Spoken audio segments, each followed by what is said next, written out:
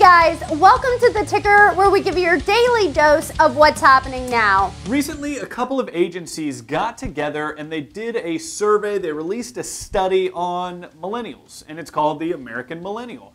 And basically what it helps, companies figure out how to do is how to understand this demographic.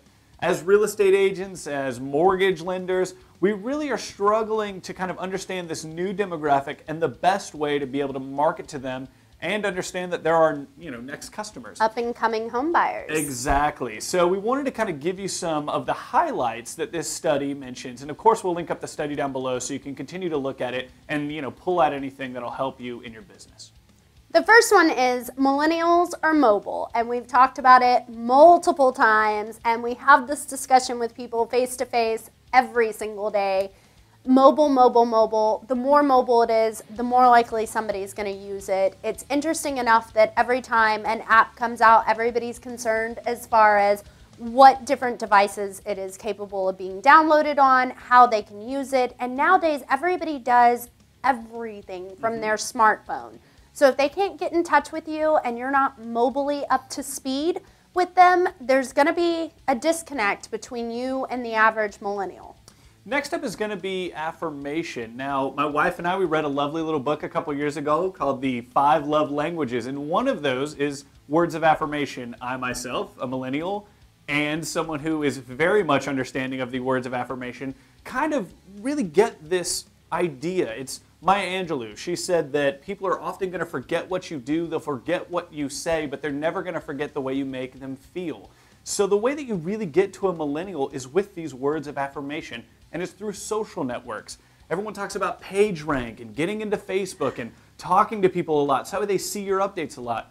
But guys, look, it's more than that. Become human, start to care, and affirm them when they talk about you or things that are going on in their lives, and it'll be reciprocated. And, for me, being a millennial and really understanding this, I can speak from experience. This is something that we tend to, we got trophies for 3rd place and 4th place and last place and things like that. We love those words of affirmation.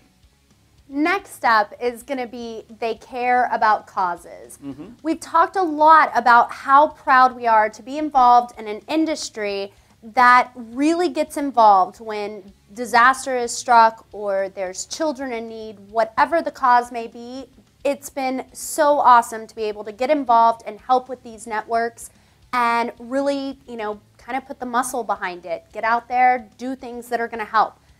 Millennials are going to appreciate that, so make sure you're posting all that stuff on your Facebook fan page or your Facebook, tweeting about it. So you want to make sure that if there are any really good causes in your area that make sense for your business to really brand your particular business with a cause, get involved, do it. They'll be impressed and they'll be more likely to step up and get into a business transaction with somebody who fights for causes. Absolutely, and it's not about being boastful. It's just about understanding the industry and the things that we do. We love that kind of stuff, and it's really important to be involved anyway. Being proud. And they love that, so that's a great opportunity for you.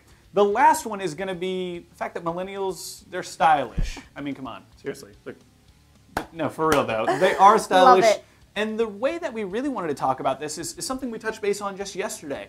They love design. They understand design, in my opinion, better than a lot of other generations and a lot of other age groups do. They understand that design is more than just the way something looks.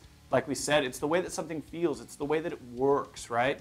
So make sure that with things like your website, your mobile apps, your process in general, make sure they're designed in a way that can be appreciated and that millennials will really get and understand.